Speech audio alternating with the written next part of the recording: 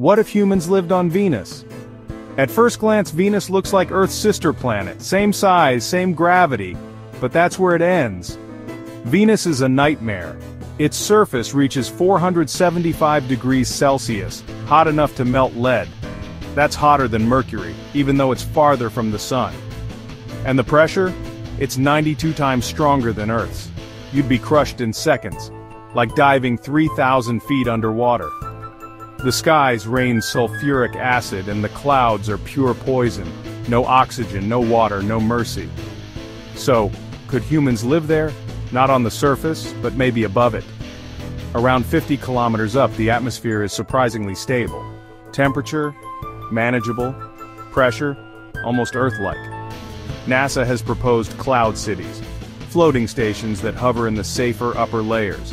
Solar energy would be easy, but the acid would destroy most materials. We'd need new tech, acid-proof suits, and airtight habitats. But in theory, humans could float above Venus like balloons. It's wild, but not impossible.